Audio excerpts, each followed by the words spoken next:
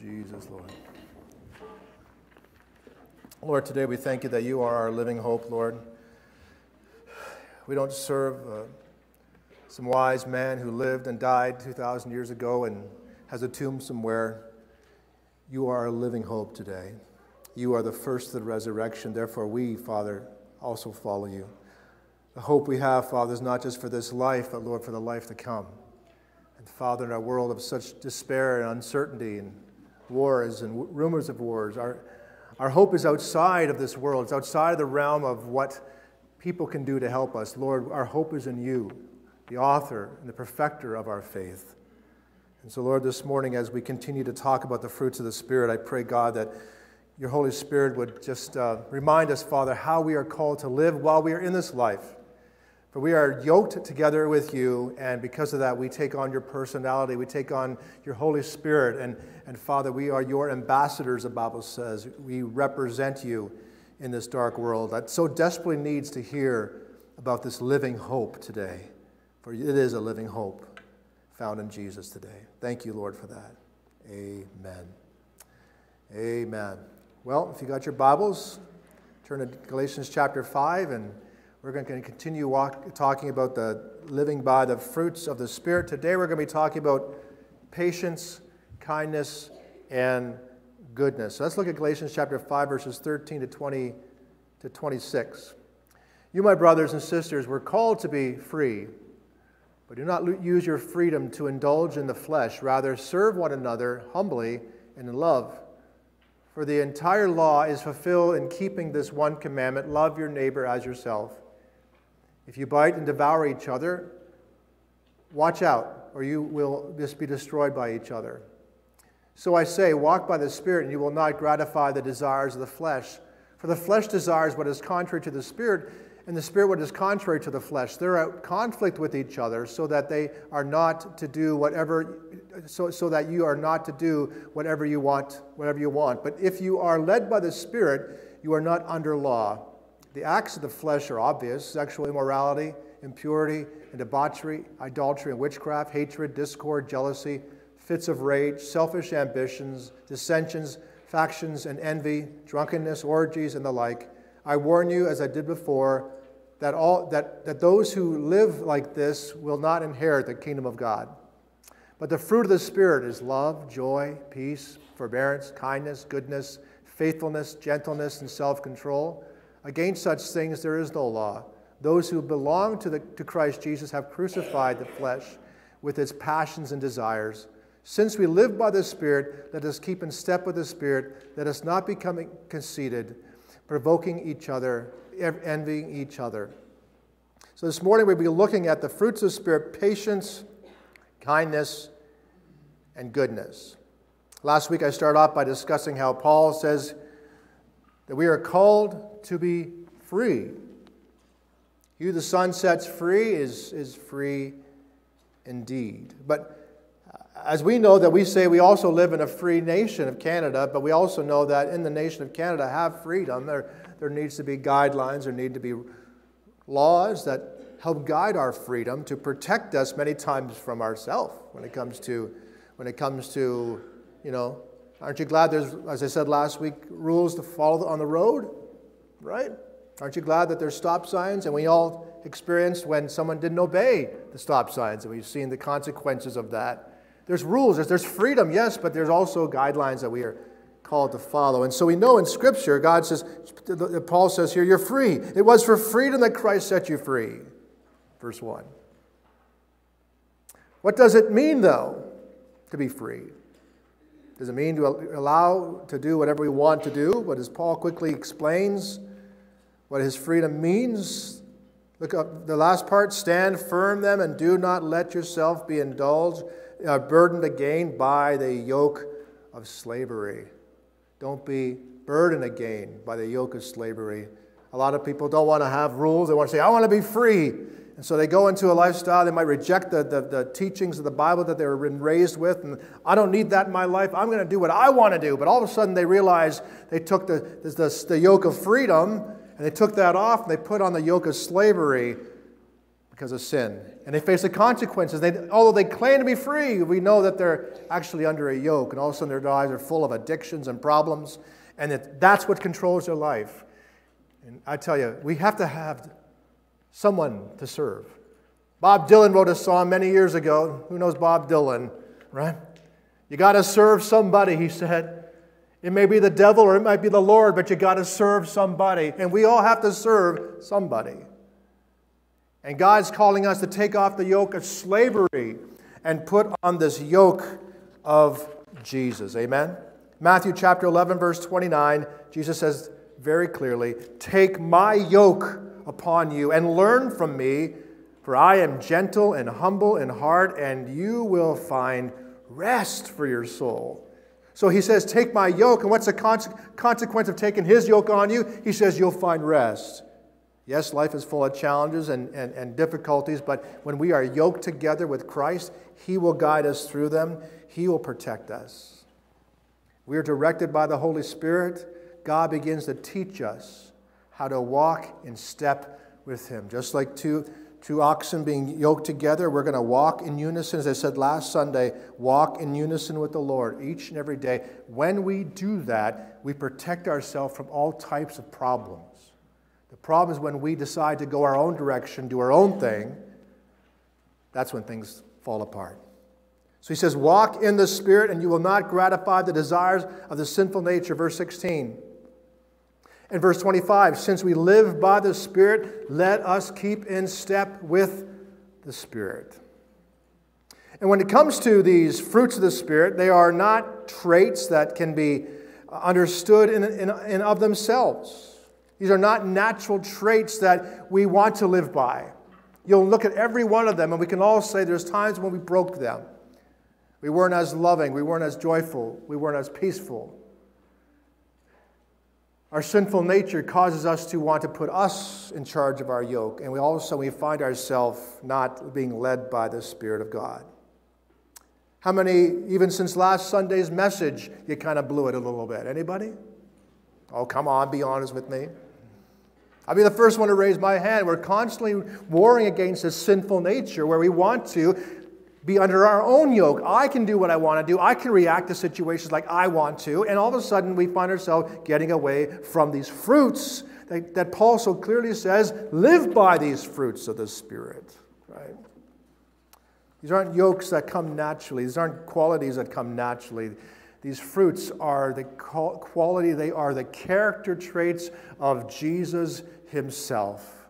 That Jesus loved, right? He's joy, he's peace, he's patience. He's kind, he's goodness, he's faithful, he's gentle. He definitely has self-control, doesn't he? Aren't you glad for that self-control that God has? So God has these qualities, and so when you spend time with him, you take on his qualities. I think I shared this story, but my mom said many, many, many years ago, back in the 90s, she said, when I was pastoring in Winnipeg with Wayne Parks, and she said, when you preach, she said, you sound like Wayne Parks. I didn't mean to. But I spent so much time with this man and in staff meetings and at their house and all types of things that eventually this character kind of rubs off and my style of preaching even kind of happened like it. Well, I'm going to tell you, the more time you spend with Jesus, the more he rubs off on you. Amen? The more time you spend in prayer and seeking him and allowing worship music and all that type to just focus on him, the more you respond like Jesus. All right?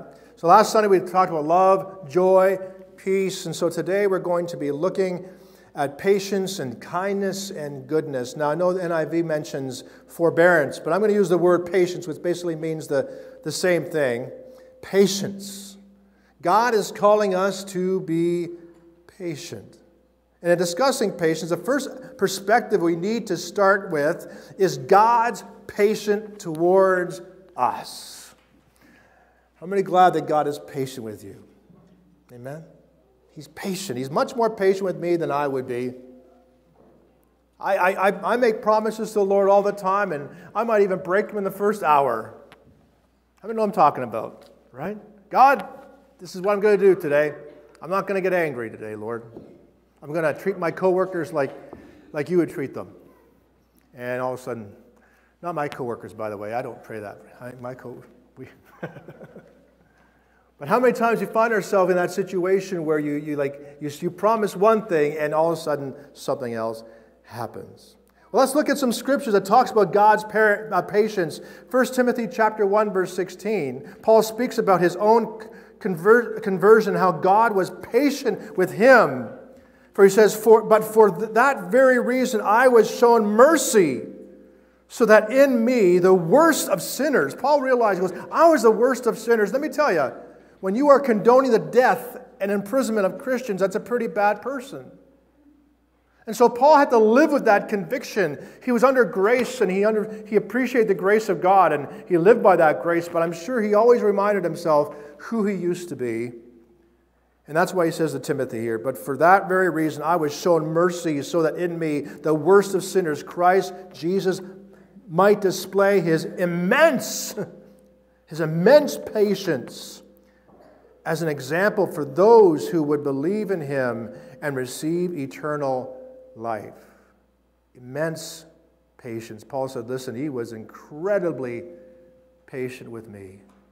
Incredibly patient with me. After all the things I did, he goes, and yet his patience was there so that he saw the long story. He saw what was going to happen down the road, that my life would be a testimony to others, saying, if God was patient with me,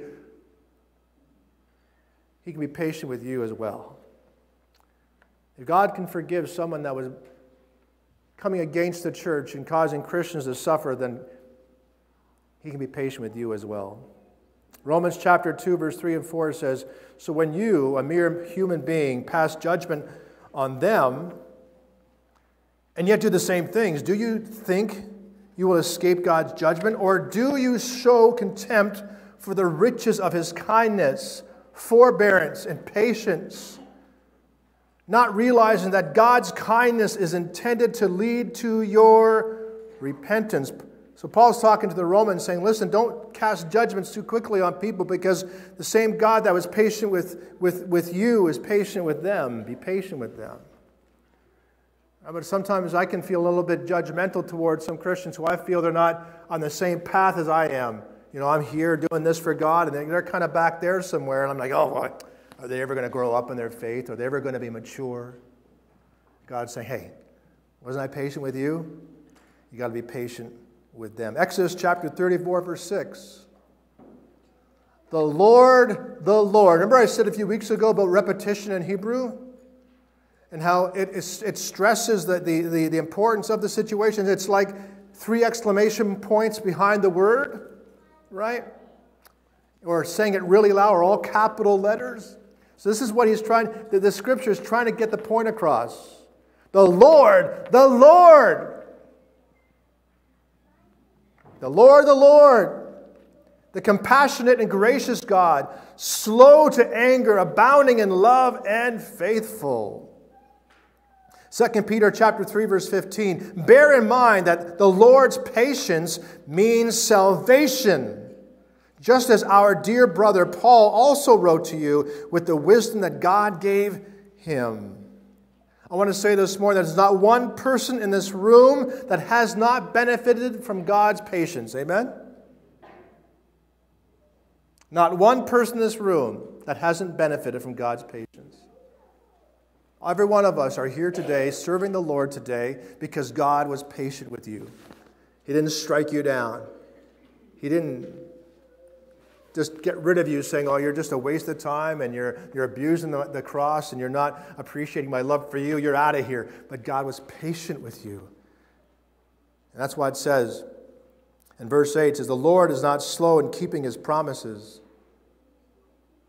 2 Peter, the Lord is not slow in keeping his promises, as some understand slowness. Instead, he is patient with you, not wanting anyone to perish, but everyone to come to repentance. I'm a strong believer that the time that we are living in right now, where the demonic activity is so blatant and so real, you can almost taste it around us right now in the world, that God is allowing this to happen to awaken the masses. Do you believe that? I have talked to more people who say, you know what, I see things now that I didn't see before. I see the supernatural in ways that I haven't seen before. It's so blatant, it's so real. And God is allowing these things to happen. He's allowing the darkness to reveal its true colors because God wants many, all, to come to repentance. He's waking us up. So I'm as guilty as anyone. I gotta say, Lord, getting kind of tired of this world around me. Could you just like rapture me out of here, Lord? Beam me up, Scotty. Take me out of here. Lord, I want to go to heaven where it's all nice and peaceful and there's no persecution and stuff. Lord, take me out of here. We can all be tempted. We can all want that. The Lord's saying, yeah, I get it. I get it. I know you want to come home, but I got stuff for you to do. Because my patience needs to be your patience. The patience that I have for the lost, the patience that I have for your coworkers, your neighbors, your family members that might annoy you, that don't know the Lord and are critical of your faith. My patience for them needs to be your patience. They need to experience the patience of God through you. See, all these attributes, these traits that we read about, God says, I want them to live in you. You have to be the one who's patient. Yes, I'm patient, but you are my representative. You are my ambassador, and you must show patience towards those who sometimes you need, that it can only be supernatural for it to happen. Truth is, when we begin to understand the depth of God's patience, how many think that changes our perspective of others? Thank God, that guy is so vile, that person is so ungodly, Lord. But yet they still live. They still are blessed. Lord, God's going, I know. I'm patient with them. You be patient. You keep loving them. Ephesians 4 verse 2 says, be completely humble and gentle. Be patient, bearing with one another in love. Paul said to Timothy in 2 Timothy chapter 4 verse 2, preach the word. Be prepared in season and out of season. Correct, rebuke, and encourage with great patience and careful instruction. A lot of times we like the first part of that verse, don't we? Preach the word and be prepared in season and out of season. Correct, rebuke. We like those parts sometimes. Correct, rebuke. And then we got to encourage with great patience and careful instruction. Wow. Be patient. Yes, we got it. There has to be correction. There has to be rebuke. But Paul is talking to Timothy about the church in this situation. And we have to be patient with each other. There's times where there has to be challenges, but we have to do it in great love and respect and encouragement. And like I told you many times, when I worked with Wayne Parks, that same guy that kind of rubbed off on me and I preached like him, there's times when he had to correct me as a youth pastor. And he had to challenge me on something because I was in my mid-20s. When you're young and in your 20s, you don't always think, like you should. And I was a youth pastor, and sometimes I would do things and, I think about insurance policies and all that kind of stuff. And he would just like, Dan, you can't do that, Dan. you can't do that. We might get sued. But yet every time I left Wayne's presence, he loved me, and I knew he loved me. I just felt, thank you. Think about that. When people leave your presence, even the ones who really rub you the wrong way, do they leave that room? They may not agree with you. They may not even like what you said, but do they know in the back of their mind that you really do care for them? We know as parents like that all the time. The Bible says, do not exasperate your children. Don't frustrate your children, because your children, even when you discipline them, do they experience that discipline knowing in the back of their mind, Mom and Dad love me. They love me. I know they love me. I may not agree with them. I might be mad at them. I don't want to talk to them for the rest of my life. But I know they love me. You see, that's how we need to approach the people around us, to say, God, I want to have your patience represented through me. So I'm not going to honk the horn at the person in front of me. Guilty as charged. I'm not going to speak ill right away when someone ticks me off.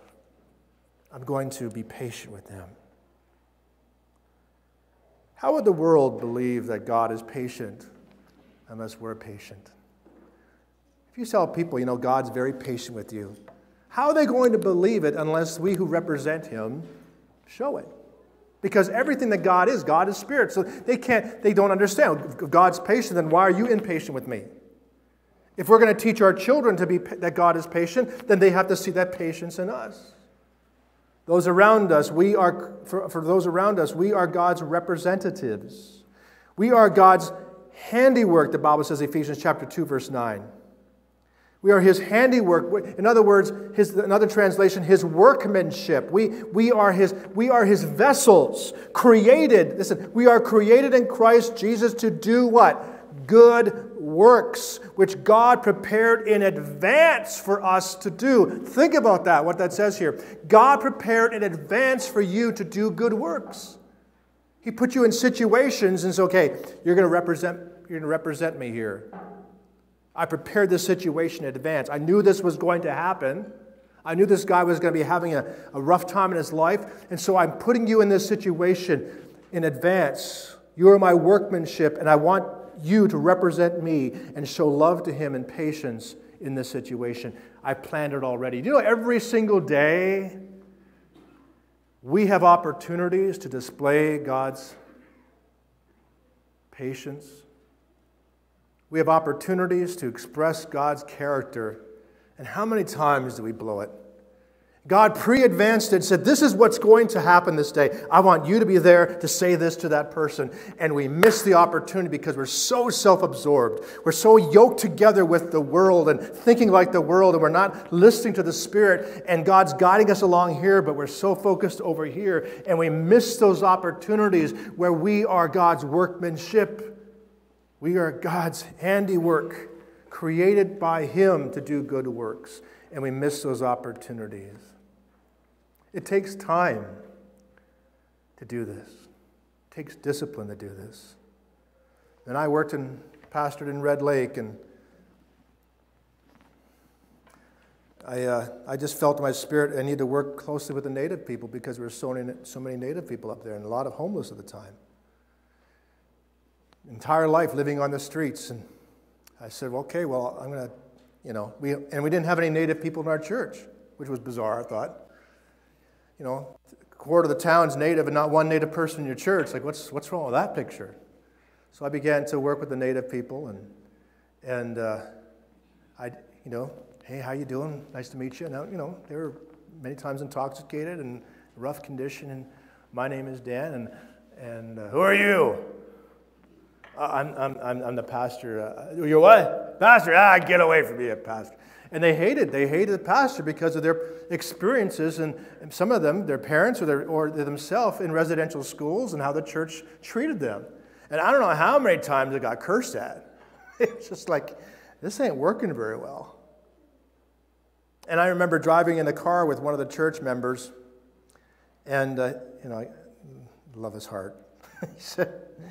He said, Pastor, he's driving along, hey, Pastor Dan, you really like those Native people, don't you? And I said, well, they're God's people. And he goes, yeah, once you're here for a while, you'll treat them like the rest of us do. I thought, no, they're God's children. He can keep loving them. But you see, his attitude was like, they're a waste of time. They'll never change. They've always been like that. And he gave up on them. And yeah, there were times when some of these people really stressed me out as I was ministering with them. But our church began I got on the shelter board, and we purchased a brand new building. It was a prefab building, and we gave a place for them to sleep. And they had a kitchen, and they had washers and dryers. They had showers, and something they'd already had before. And as I'm ministering to these people and loving them, and it took time, it took commitment, till finally they're seeing me on the road. Hey, Pastor Dan! How are you doing? They give me all kinds of nicknames and all that kind of stuff. But something happened because of the patience. If I would have gave up on them the moment they said, get out of here, I would have not have had relations. And some of them are today, every one of them, by the way, today is gone. They're in eternity. Every one of those that I've ministered to, they're all passed away. And some of them today are in with Jesus. I know that for sure because they came to the Lord. And they love They're there waiting for me and you, and they're experiencing what we can someday just hope for to see happen for our lives, that day when Jesus will see. But they're there right now because of patience. And some people are very hard to love. But we're not called to have patience like the world. These are characteristics of Christ, and this forbearance, this patience that God's called us to is very hard. And it's not based on what they can do for you, but what God can do for them. When you are yoked together with Jesus, His patience becomes your patience. The next fruit of the Spirit is kindness. Kindness. Ephesians chapter 4, verse 32 says, "Be kind and compassionate to one another, forgiving each other just as in Christ God forgave you." Anybody here been forgiven by the Lord? Guess what? Somebody needs to be forgiven. And they may not reciprocate that back to you. They may not even care if you forgive them. You might go to them and say, "Man, I'm really sorry that I said that the other week and I shouldn't have said that. I'm really upset at myself for doing that." And they could say "Whatever. Still don't like you." They could respond like that. But you don't do it for them. Who do we do it for? We do it for the Lord. When we seek forgiveness, when we seek to be kind with others, it may not always come back on us by them. But let me tell you, God notices, amen? And by the way, you are able to live in freedom in your spirit knowing that you've done your part. I've had loved ones that I've had to forgive over the years, and some of them, it's been very difficult. But I did not want that person to have free rent in my brain any longer. You know what I'm talking about, right? You know what it's like. You're thinking about certain people that you're upset with, and you lose sleep, and you're just it's always just that hamster wheel in your head is just constantly turning, oh, that person. That's because you haven't forgiven. The Lord says when we are yoked together with Christ, we can take on His kindness, not our own. U.S. President Theodore Roosevelt said many years ago, and it was also penned by John Maxwell. I don't know, he kind of used it as his own statement, but it says this: "Nobody cares how much you know until they know how much you care." Isn't that true? Nobody cares how much you know until they know how much you care. Sometimes we are so inclined to let people know how much we know of the Bible and all that kind of stuff. And really, Jesus was the Son of God. I think He knew a few things, don't you think? Do you think He was pretty smart?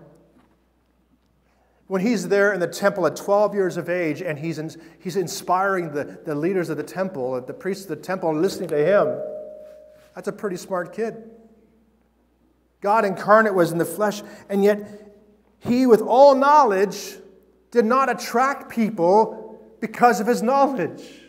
You see, the Pharisees had all kinds of knowledge, they had all kinds of wisdom that they studied and they went to school for, but that's not what attracted people to Jesus. It was His kindness. Amen? It was his caring attitude that it drew the sinners all around, and they wanted to spend time with Him because He was known as a what? Friend of sinners. His patience, His kindness. People were drawn to Him. One night when we were at the homeless shelter in Red Lake, and my kids are how old are they now? My daughter's 27, my son's 25, my youngest is 23. And they were just little gaffers back then. And I did something, I'm not here to, brag. I'm just saying this was a moment that the Lord led me to, and there was one guy's name was, what was his name? Anyhow, his nickname was No Toes. And it's because he had no toes. And because of frostbite. And one night we were having a Christmas dinner, we're trying to get all the homeless to the shelter, and my father-in-law lived up there at that time. They're driving around. We're doing the list of all the people's names. Okay, who's here? Who's missing? Who's in jail? Okay, he's good. Okay, that type of thing. And we couldn't find this guy. And And so my father and another gentleman in the church, they found him in a snowbank face down. And fortunately, they got him, and he had not frozen to death. He was still alive. And he just passed out from alcohol. And he was soaking wet. He would have died that night. He was soaking wet. And we brought him into the shelter, and we're laying him on the floor, and we're taking off his jacket and everything. And I took off his socks, and his socks were interesting. And I took off his socks, and then I took off my shoes, and I took off my socks, and I put my dry socks on his feet. I never thought anything about it, but yet my kids saw that. They're like, Dad gave him his socks. And they were like, wow. And I'm like, what? He needed socks. I had shoes. My shoes were dry. My feet were fine. And I'm not saying that to boast. Please forgive me if it sounds like a boasting. All I'm saying is that when it comes to the kind of kindness that God wants us to have, let me tell you, there's a lot of people right now who just need a lot of kindness, who just need someone to say, hey, thanks a lot. I appreciate that. You're doing a great job. They just need kindness. They don't need a scripture verse down their throat. I'm not saying we shouldn't give scripture. I'm just saying we have to use wisdom and be led by the Spirit on when and how to say it. But the first thing they want is kindness, that you care for them. And some of those homeless people, I've told this story before, but when I did the funeral for Mary Kiwasan, I am telling you, I bawled like a baby. She was one of the homeless people, and she went to see Jesus, and I loved her like a little sister. And I couldn't get to that service. I'm sitting there shaking and trying to read my notes, and I'm just, my eyes are all cloudy with tears, and because she touched my heart. And sometimes when you're kind to people on Christ's level, it always comes back on you. You know what I'm talking about? It always comes back to you. You'll walk away from that experience going, thank you, Lord, for letting me be your hands and your feet.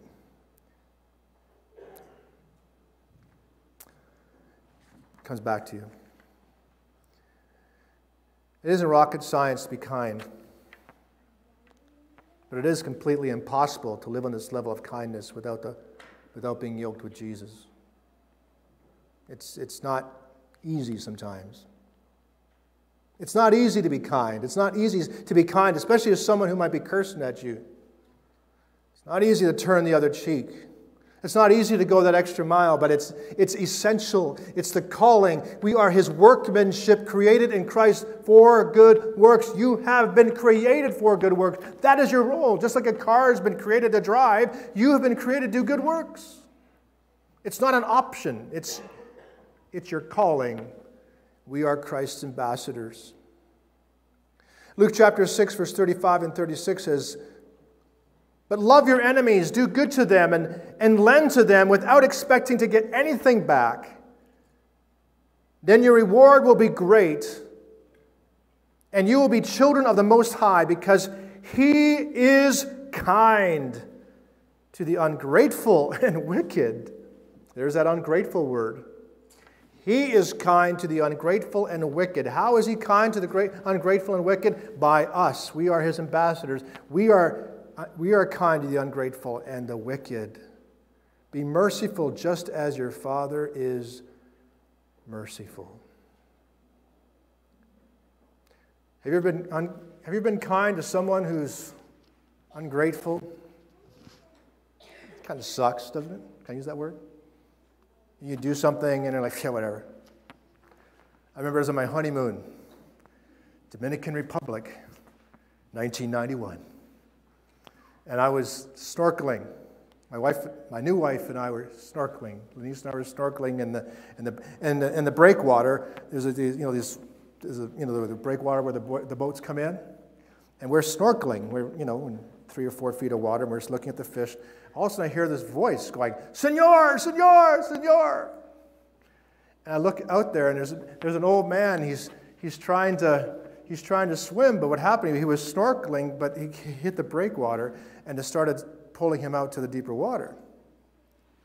And so I say to Lenise, go get some help, and I'll go swim out to him.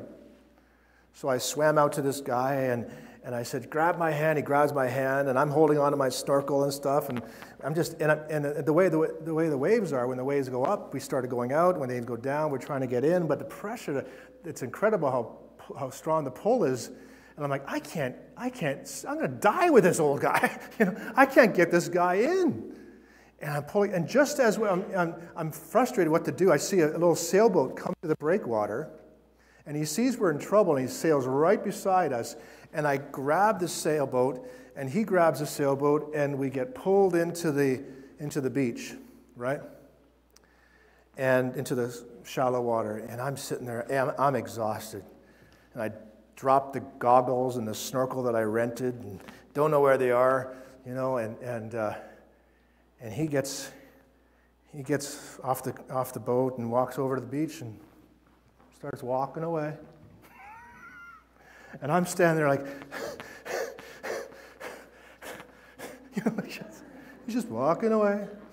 No sense of, oh, thank you, for saving my life. Nothing. Not a thing.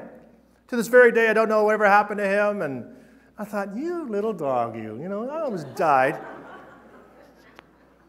And he walked away and never said thank you. And I even had to pay for my goggles and snorkel I lost. Well, sometimes people don't appreciate things. But the problem is that when we get our nose out of joint, it's because we are doing it for ourselves. But when we do it because that's our job, we do it because we are a child of God, it doesn't matter their response. We're on duty 24/7. Therefore, if someone doesn't respond the way we want them to, that's between them and Jesus. My reward's in heaven, and that's all that matters. Princess Diana, you remember her? She said this: carry out a random act of kindness with no expectations of reward, safe in the knowledge that one day someone might do the same to you. Have you ever paid for anybody's food at Tim Hortons? Isn't it kind of bad when they order a huge meal? You order a coffee, and, I'll pay for theirs too. Okay, that'll be $30. Like, what?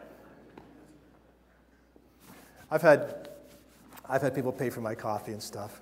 It's never been a big meal, and I've done it to others. It's a good feeling when they don't even know who did it, right? When you can walk away and say, I'm not even going to tell them that I did it.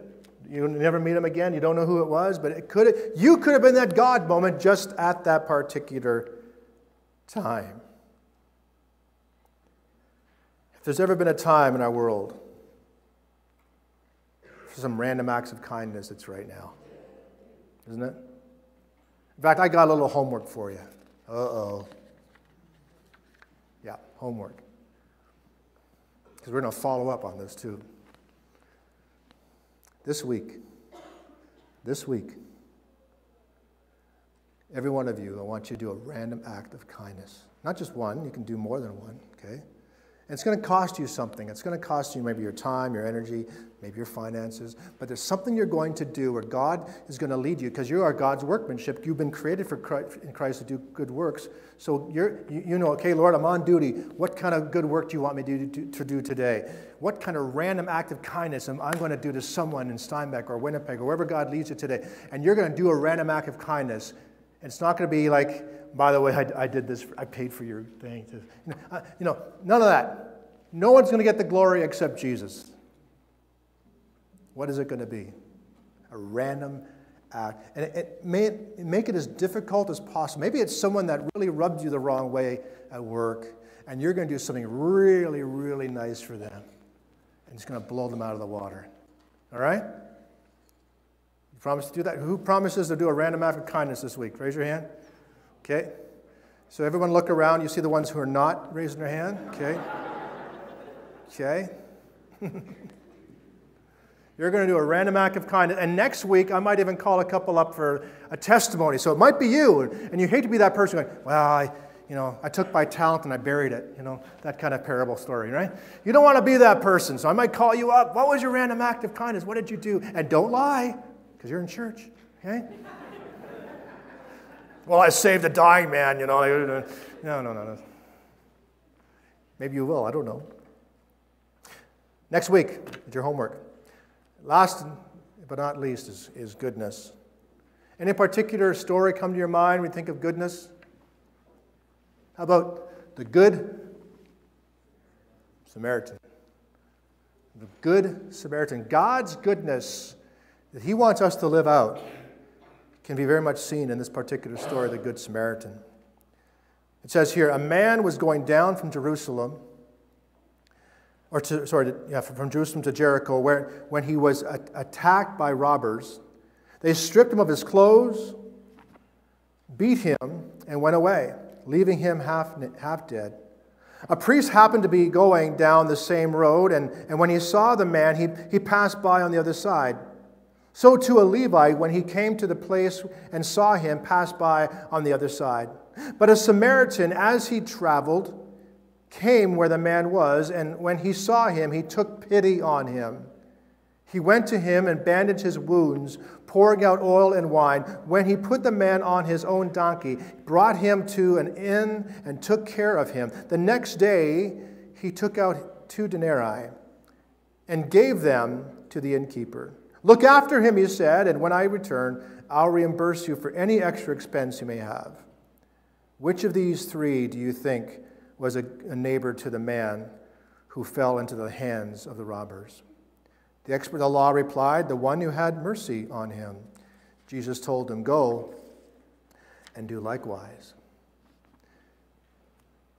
If you know the history of Samaritans and Jews, they didn't get along. Samaritans were considered half-breeds. They were considered non-Jews. They worshipped in the wrong city, and they didn't fully understand the law. They had some Jewish blood within them, but they weren't real pure Jewish people. And so there was this animosity towards each other. And so Jesus purposely talked about the Good Samaritan to the Jews. And he kind of digs it to the Levites and the priests, and he says, they would not stop. They walked on the road on the other side because, they probably had a schedule to keep. You ever notice that doing good things comes at the most inconvenient moments? Right? You're on your way to someplace, and you're just like, I don't have time for this right now. God, someone else can help them. And that's exactly what happened with the Levites.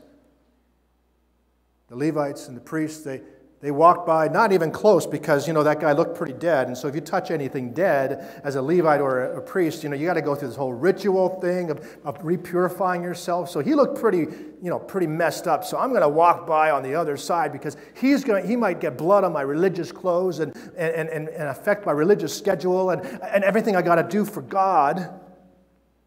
And he walked by on the other side. You see, goodness is very inconvenient. To be good, really good in this world is very inconvenient because people are not good in return. This man could not do anything to repay the Samaritan. In fact, it cost this man a lot. I'm sure he was on that road first to go somewhere. He wasn't just on some kind of holiday. He was on his way to Jericho for a particular purpose, and so he stopped his schedule. He gets off his donkey and says, I have to stop everything and deal with this person. And he took his bag of goodies and he bandaged his wounds, and he poured his oil.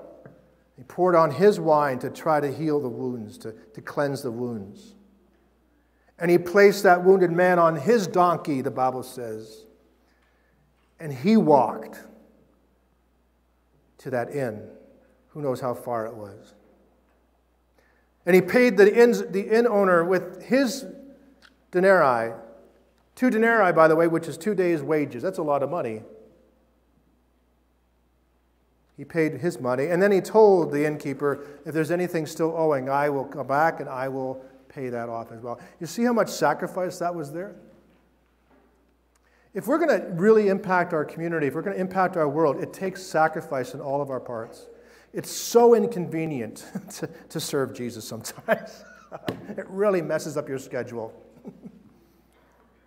Because you got so much to do. I got so much to do. Places to plan for, and I got dreams and visions I want to accomplish. All of a sudden, these needs, they come in the way. They come in the most inconvenient times. And sometimes you have to do things you just do not want to do. That's why you every day have to be yoked together with Jesus. Because when you're yoked with him, that's where he's going. That's where you're going to go. And so this week, as you are yoked together with Jesus, I would challenge you. What's he going to tell you to do? Because he will tell you to do things every single day. You just have to listen to him. The Holy Spirit will convict you. You get in the morning and say, "Go, Lord, today I want to hear your voice. Show me what I need to do. Show me what I need to say. Show me where I need to go." I am telling you, he will show you. And let me tell you, every time you do it, yeah, your schedule might be getting messed up. You may accomplish the things you never thought you'd do that day and not do the things you thought you would that day. But you will go to bed that night going, "Thank you, Jesus. I did this for you." And it'll impact the people around you. It'll impact that person. But even the people in your own family, my kids, to this day, still know that sock story. I never did it for an illustration, saying I should change this man's socks because one day my kids will remember this story. It was just a random act that happened at that moment. And to this day, they remember this moment. That's how it happens, so naturally. But we have to be led by the Spirit, in tune with the Spirit, and yoked together with him. Amen? And that takes work. But that's when the fruits of the Spirit really live in our lives. Amen? Father, thank you that you want us, Lord, to be your workmanship. You want us, oh God, to do good works because that's what we're created for. Created to do good works in Christ. And so, Lord, today I pray that we, oh God, would be sensitive to your Spirit and be in tune with your Spirit to do all that you've called us to do. Because so many times we miss the joy of the Lord in our life because we're so busy being unyoked from you. But when we are yoked with you, man, the joy flows because we are doing exactly what we're supposed to do. It might take our time, it might take our finances, it might be very inconvenient. And it might stretch us in ways you've never been stretched before. But Lord, when we do it, we rejoice in the end, knowing we did God's work. So Lord, lead us and guide us. And I pray the homework we do this week would be very effective. Not because people praise us for it, because, Lord, we did it unto you. Even if it's a cup of cold water, we do it unto you, Lord Jesus. Thank you, Lord God, for using us for your kingdom and your glory. Amen.